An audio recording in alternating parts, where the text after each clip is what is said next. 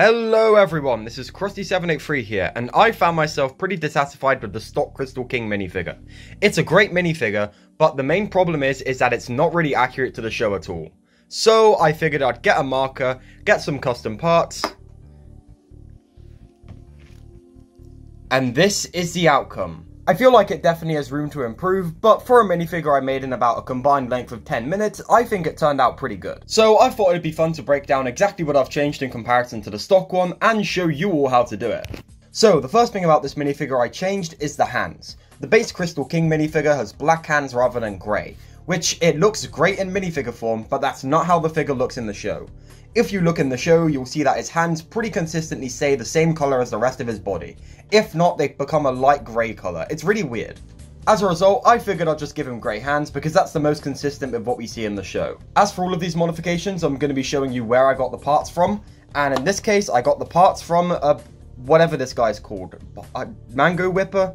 Pyro Whipper guy? I forget the name of these guys. Whatever the case, I harvested 2 of their hands. The next thing I changed is the colour of his horns. The base Crystal King minifigure has horns of this colour, although it's not this exact mould, which, while good, I think doesn't contrast with the teeth too well. The show version stays pretty consistently either grey or white, so I figured white would be a good compromise, especially given grey isn't too accurate in of itself. And also, grey wouldn't work too well for my next modification. As for where I got the white horn pieces from, spares of them come on the Boreal set from the Castle of the Forsaken Emperor. Last but not least, and probably the most notable change, is I went to WH Smith's and bought a pen. This is a white oil pen, and basically how it works is it's just you draw on it and it stays there in the color you want. Let me give you a demonstration to show what I mean. Let's say you want to add some white to Kai's hair. Forgive me before I do this. This is a loose piece. It doesn't really work anymore. All you need to do is literally just draw on where you want it, and it comes up white. You got to be careful because sometimes there's a lot of oil that comes out of the pen.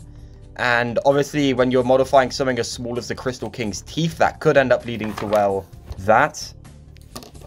But as long as you play it safe, you should be fine. So yeah, these oil pens, I got this one, if you live in the UK, I got it from WH Smith.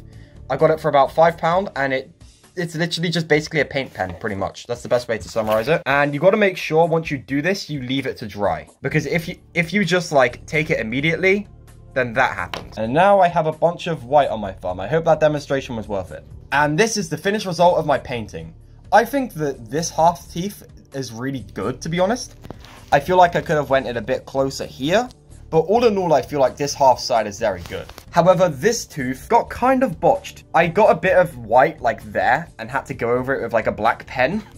But I think it's not noticeable when you got it far away. Let me know what you think of this minifigure. Do you think this is an upgrade, or do you think I've ruined the teeth so much that it doesn't look so good? I'd love to hear what you think in the comments down below.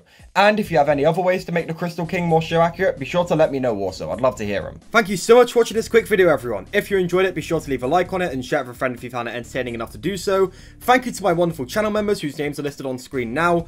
Your monetary contributions to the channel are greatly appreciated. If you want to become a member and get your name displayed with the other members yourself, be sure to hit the join button on my channel page, but don't feel pressured to. Thank you so much for watching this video, everyone, and I'll see you in the next one. Goodbye for now.